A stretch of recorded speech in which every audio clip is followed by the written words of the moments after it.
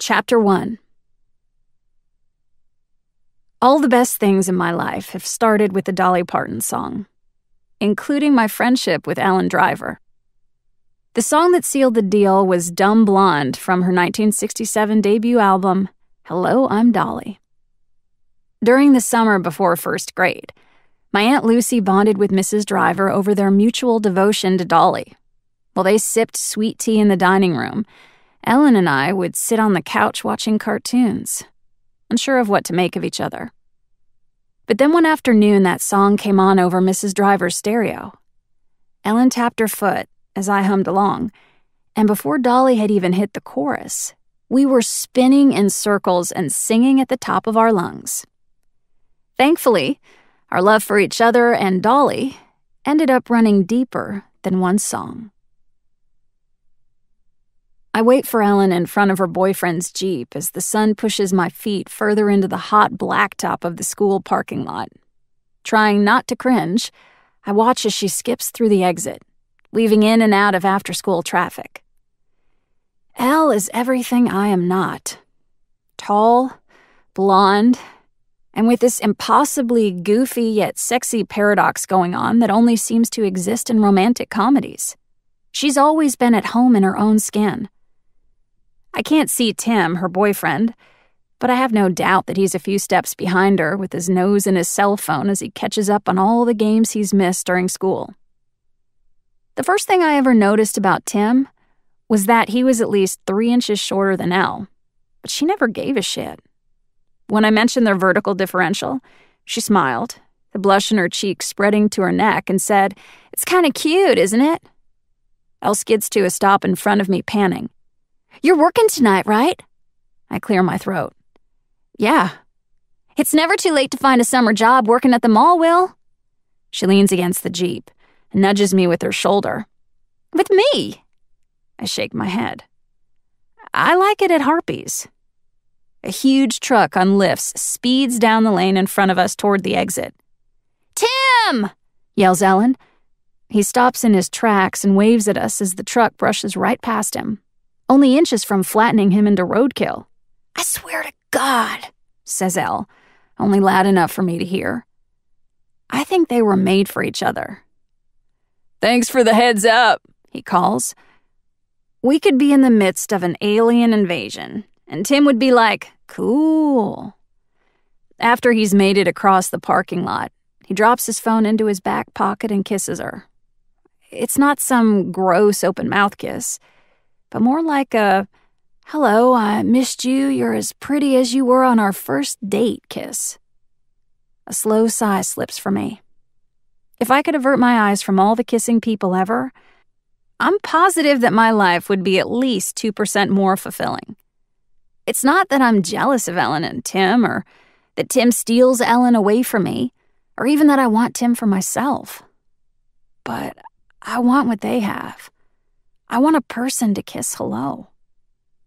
I squint past them to the track surrounding the football field. What are all those girls doing out there? Trotting around the track are a handful of girls in pink shorts and matching tank tops. "Pageant boot camp," says Ellen. "It lasts all summer. One of the girls from work is doing it." I don't even try not to roll my eyes. Clover City isn't known for much. Every few years our football team is decent enough for playoffs, and every once in a while someone even makes it out of here and does the kind of thing worth recognizing. But the one thing that puts our little town on the map is that we're home of the oldest beauty pageant in Texas. The Miss Teen Bluebonnet pageant started back in the 1930s and has only gotten bigger and more ridiculous with every passing year. I should know since my mom has led the planning committee for the last 15 years. Ellen slides Tim's keys from the front pocket of his shorts before pulling me in for a side hug. "Have a good day at work. Don't let the grease splash you or whatever." She goes to unlock the driver's side door and calls over to Tim on the other side. "Tim, tell Will to have a good day." He pops his head up for a brief moment, and I see that smile Ellen loves so much. "Will." Tim may have his face in his phone most of the time, but when he does actually talk, well, It's the kind of thing that makes a girl like Elle stick around. I hope you have a good day. He bows at the waist. Elle rolls her eyes, settles in behind the wheel, and pops a fresh piece of gum in her mouth. I wave goodbye and I'm almost halfway to my car when the two speed past me as Ellen yells goodbye once more over Dolly Parton's "Why'd you come in here looking like that?" blasting through the speakers. As I'm digging through my bag looking for my keys, I notice Millie Michalchuk waddling down the sidewalk and through the parking lot. I see it before it even happens. Leaning against her parents' minivan is Patrick Thomas, who is maybe the biggest douche of all time. He has this super ability to give someone a nickname and make it stick. Sometimes they're cool nicknames, but more often they're things like Hannah, pronounced like a neighing horse because the girl's mouth looks like it's full of, well, horse teeth. Clever, I know. Millie is that girl, the one I'm ashamed to admit that I've spent my whole life looking at and thinking, things could be worse. I'm fat, but Millie's the type of fat that requires elastic waist pants because they don't make pants with buttons and zippers in her size. Her eyes are too close together, and her nose pinches up at the end. She wears shirts with puppies and kittens, and not in an ironic way. Patrick blocks the driver's side door, him and his rowdy group of friends already oinking like pigs. Millie started driving a few weeks ago, and the way she zips around in that minivan, you'd think it was a Camaro. She's about to turn the corner and find all these jerks piled up around her van when I yell, "Millie, over here!" Pulling down the straps of her backpack, she changes her course of direction and heads straight for me with her smile pushing her rosy cheeks so high they almost touch the tops of her eyelids. "Hiya, Will!" I smile. "Hey!" I hadn't actually thought about what I might say to her once she was here, standing in front of me. "Congratulations on getting your license," I say. "Oh, thanks!" She smiles again. "That's really sweet of you." I watch Patrick Thomas from over her shoulder as he pushes his finger to his nose to make it look like a pig snout. I listen as Millie tells me all about changing her mom's radio presets and pumping gas for the first time. Patrick zeroes in on me. He's the kind of guy you hope never notices you. But there's really no use in me trying to be invisible to him. There's no hiding an elephant. Millie talks for a few minutes before Patrick and his friends give up and walk off. She waves her hands around, motioning at the van behind her.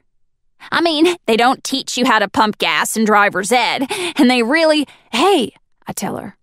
"I'm so sorry, but I'm going to be late for work." She nods. "But congratulations again." I watch as she walks to her car.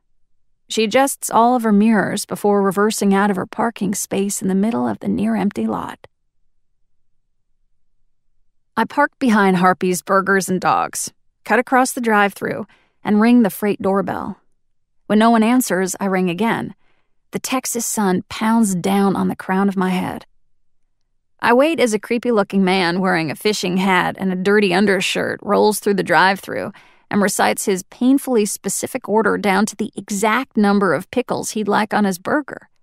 The voice on the speaker gives him his total. The man eyes me, tilting down his orange-tinted sunglasses and says, "Hey there, sweet cheeks." I whirl around, holding my dress tight around my thighs and punch the doorbell 4 times. My stomach is squirming with discomfort. I don't have to wear a dress to work. There's a pants option, too. But the elastic waist on the polyester pants wasn't quite elastic enough to fit over my hips. I say the pants are to blame. I don't like to think of my hips as a nuisance, but more of an asset. I mean, if this were like 1642, my wide berthen hips would be worth many cows or something. The door cracks open and all I hear is Beau's voice. "I heard you the first 3 times. My bones tingle. I don't see him until he opens the door a little wider to let me in. Natural light grazes his face. New stubble peppers his chin and cheeks. A sign of freedom. Beau School, his fancy Catholic school with its strict dress code, let out earlier this week. The car behind me at the drive-thru backfires and I rush inside. My eyes take a second to adjust to the dim light. "Sorry I'm late, Beau," I say. Beau. The syllable bounces around in my chest, and I like it. I like the finality of a name so short. It's the type of name that says, "Yes, I'm sure." A heat burns inside of me as it rises all the way up through my cheeks. I run my fingers along the line of my jaw as my feet sink into the concrete like quicksand. The truth. I've had this hideous crush on Beau since the first time we met. His unstyled brown hair swirls into a perfect mess at the top of his head. And he looks ridiculous in his red and white uniform, like a bear in a tutu. Polyester sleeves strain over his arms, and I think maybe his biceps and my hips have a lot in common. Except the ability to bench press. A thin silver chain peeks out from the collar of his undershirt, and his lips are red with artificial dye, thanks to his endless supply of red suckers. He stretches an arm out toward me, like he might hug me. I drag in a deep breath, and then exhale as he stretches past me to flip the lock on the delivery door. "Ron's out sick, so it's just me, you, Marcus, and Lydia. I guess she got stuck working a double today, so, heads up." "Thanks. School's out for you, I guess?" "Yep, no more classes," he says. I like that you say classes and not school. It's like you're in college and only going to class a couple times a day in between sleeping on couches or... I catch myself. "I'm gonna go put my stuff up." He presses his lips together, holding them in an almost smile. "Sure." I split off into the break room and stuff my purse in my locker. It's not like I've ever been extra eloquent or anything, but what comes out of my mouth in front of Beau Larson doesn't even qualify as verbal diarrhea. It's more like the verbal runs, which is gross. The first time we met, when he was still a new hire, I held my hand out and introduced myself. "Willow Dean," I said. "Cashier, Dolly Parton enthusiast, and resident fat girl." I waited for his response, but he said nothing. "I mean, I am other things too, but..." "Beau." His voice was dry, but his lips curled into a smile. "My name's Beau." He took my hand, and a flash of memories I'd never made jolted through my head. Us holding hands in a movie, or walking down the street, or in a car. Then he let go. That night, when I replayed our introductions over and over in my head, I realized that he didn't flinch when I called myself fat. And I like that. The word fat makes people uncomfortable. But when you see me, the first thing you notice is my body. And my body is fat. It's like how I notice some girls have big boobs or shiny hair or knobby knees. Those things are okay to say. But the word fat, the one that best describes me, makes lips frown and cheeks lose their color. But that's me. I'm fat. It's not a cuss word. It's not an insult. At least it's not when I say it. So I always figure, why not get it out of the way? Chapter 2. I'm scrubbing down the counter as two guys and a girl walk in. Work is so slow that I've damn near wiped the enamel off. "What can I get y'all?" I ask, without looking up. "Beau's starting point guard for the Holy Cross Bulldogs," yells the guy on the right in an announcer's voice with his hands cupped around his mouth. When Beau doesn't immediately appear, both boys bark his first name over and over again. "Beau! Beau! Beau!" The girl situated between them rolls her eyes. "Beau!" yells Marcus. "Get out here so your friends will shut up!" Beau rounds the corner as he stuffs his visor into the back pocket of his pants. He crosses his arms over his puffed-out chest. "Hey, Colin." He nods to the girl. "Amber. Rory." He leans back against the counter behind us, widening the space between him and his friends. "What are y'all doing on this side of town?" "Field trip," says Colin. Beau clears his throat, but says nothing. The tension between them vibrates. The other guy, Rory I think, studies the menu on the counter. "Hey," he says to me. Could I get 2 dogs? Mustard and relish only. Yeah. I punch his order into the computer as I try not to let my eyes wander. Been a long time, says Amber. How is that even possible? There are maybe 30 people in each graduating class at Holy Cross. Colin drapes his arm over Amber's shoulder. Been missing you at the gym. Where you been lately? Around, says Beau. Do you want a drink with that? I ask. Yeah, says Rory, and holds a $50 bill in front of my face. I can't break anything bigger than a 20. I point to the small handwritten sign taped to the front of my register. Beau, says Colin, all I've got on me is plastic. You think you could do Rory a solid and make some change? For a moment, there's this dead silence that sinks. I don't have my wallet on me. Colin smirks. Amber, the amazing eye-rolling girl, reaches into her pocket and drops a 10 on the counter.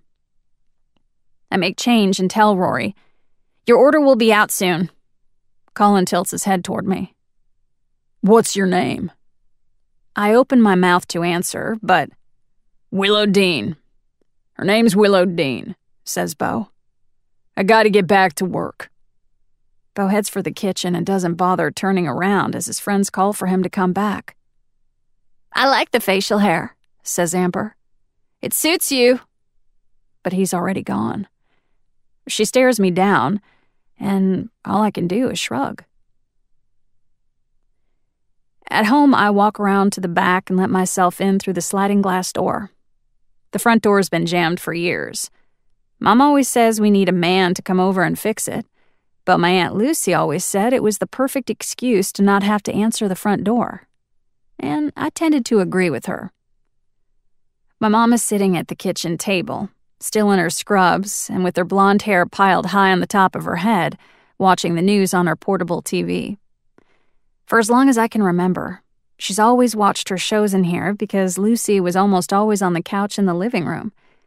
But it's been 6 months now since Lucy's funeral, and she's still watching her shows in the kitchen on her portable television. Mom's shaking her head at the news anchors when she says, "Hey, Dumplin, dinner's in the fridge." I drop my purse on the table and grab the plastic-wrapped plate. The last few days of school mark the start of pageant prep season, which means my mom is on a diet. And when my mom is on a diet, so is everyone else, which means dinner is grilled chicken salad. It could be worse. It has been worse. She clicks her tongue. You've got a little breakout there on your forehead. You're not eating that greasy food you're selling, are you? You know, I don't even like burgers and hot dogs that much. I don't sigh. I want to, but my mom will hear. It doesn't matter how loud the TV is. It could be 2 years from now, and I could be away at college in some other town, hundreds of miles away. And my mom would hear me sigh all the way from home and call me to say, "Now, Dumplin, you know I hate when you sigh. There is nothing less attractive than a discontent young woman." There are, I think, lots of things wrong with that sentiment. I sit down to eat and liberally spread salad dressing across my plate, because on the 8th day, God created ranch dressing. My mom crosses her legs and points her toes, examining her chipped pedicure. How was work? It was fine. There was some old guy catcalling from the drive-thru. Called me sweet cheeks. "Aw," she says. "Well, that's kind of flattering if you think about it." "Mama, come on. No, that's gross." She flips the dial on her TV, turning it off. "Baby, trust me when I say that the man market narrows as you age, no matter how well maintained you are." This is not a conversation I want to have. "Ron was out sick." "Bless his heart," she laughs. "You know he had the biggest crush on me in high school." At least once a week since I took the job, she brings this up. When I first applied during Thanksgiving break, Lucy told me she always suspected that it had been the other way around. But the way my mom tells it, every guy in town had a thing for her. "Everyone wanted a piece of Clover City's Miss Teen Blue bonnet," she slurred one night after a few glasses of wine. The pageant is my mother's single greatest accomplishment. She still fits into her dress, a fact she won't let anyone forget, which is why, as head of the pageant committee and the official hostess, she takes it upon herself to squeeze into the dress as a yearly encore for all of her adoring fans. I feel the weight of Lucy's cat, Riot, settle in on top of my feet. I tap my toes and he purrs. I saw a bunch of girls doing some kind of pageant boot camp after school. She grins. I tell you what, the competition gets stiffer every year. What about you? How was the home? Oh, you know, just one of those days. She flips through her checkbook and massages her temples. We lost Eunice today. Oh, no, I say. I'm so sorry, Mom. Once a year, like Cinderella, my mom's life is glamorous. It's the life she expected to live. But for the rest of the year, she works as an orderly at the Buena Vista Ranch retirement home, where she does exotic things like dole out daily prescriptions, feed the elderly, and wipe their asses. Eunice was one of my mom's favorites. She always confused her for one of her sisters and whispered childhood secrets in her ear every time my mom bent down to help her up. She had her after-lunch ambrosia and closed her eyes. She shakes her head. I let her sit there for a minute because I thought she was napping. She stands and kisses the top of my head. I'm going to bed, Dumplin. Night. I wait for the sound of her door clicking shut before I bury my dinner in the trash can beneath one of those free newspapers. I grab a fistful of pretzels and a soda before running upstairs. As I pass Lucy's closed door, I linger for a moment, letting the tips of my fingers brush the knob.